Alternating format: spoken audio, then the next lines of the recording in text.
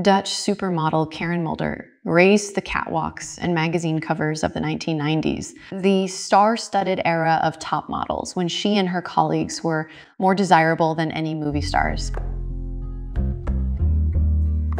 Karen Mulder, with ideal proportions and sensual features, made a name for herself by collaborating exclusively with luxury brands. But she earned fame not only for her professional successes, but also for her scandalous antics. Already in her early youth, Karen shone with beauty. She attracted men's glances wherever she appeared. A slender, long-legged girl, 178 cm tall, weighed a little more than 50 kg, luxurious blonde hair, lush lips, and a languid look.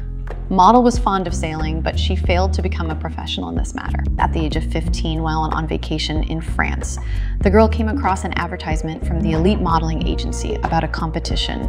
This predetermined her future fate. Mulder's modeling career took off when she was just 16 years old.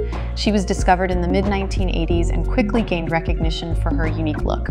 Mulder became a Victoria's Secret angel, one of the brand's elite lingerie models. Her appearances in the Victoria's Secret fashion show further solidified her status as a top model. Accustomed to the admiration of fans, Karen got married early.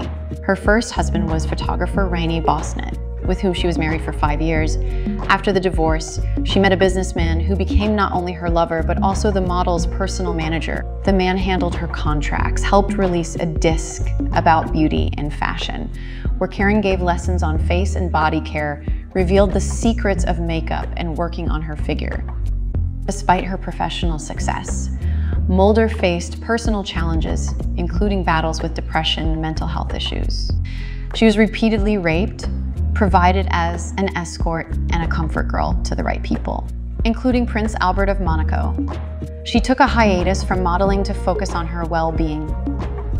The model also said that she was abused by her own father. The model's sister and mother came to her father's defense, accusing Karen of systematic drug use and mental disorders on this basis.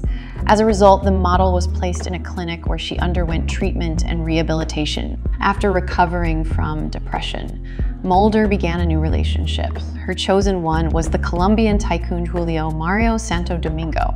In 2006, the 36-year-old supermodel gave birth to a daughter, but chose to keep the name of the girl's father a secret. In the early 2000s, Mulder decided to conquer the music industry. She released a single titled "I Am What I Am" in 1994, which charted in several European countries. In an interview, the woman admitted that she hates being photographed and has suffered from low self-esteem all her life, not feeling like a beauty at all. As you can see, stunning beauty hides many psychological problems and a hard life. There were many difficulties, betrayals, and scandals in the life of the model. Now, nothing is known about her. She has stopped appearing in public.